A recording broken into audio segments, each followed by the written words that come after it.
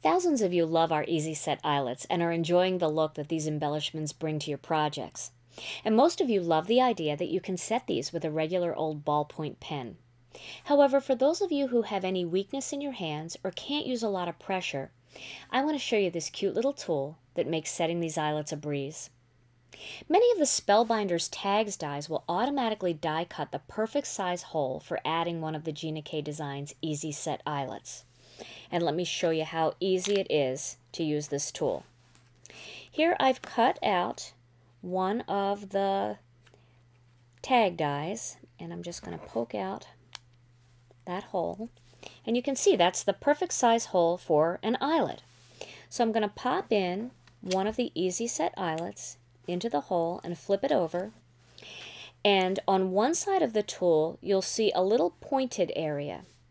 You're going to slip that into the eyelet and press. And then the back is flat, so you're just going to press that on top and flatten out the back. And that's all there is to it.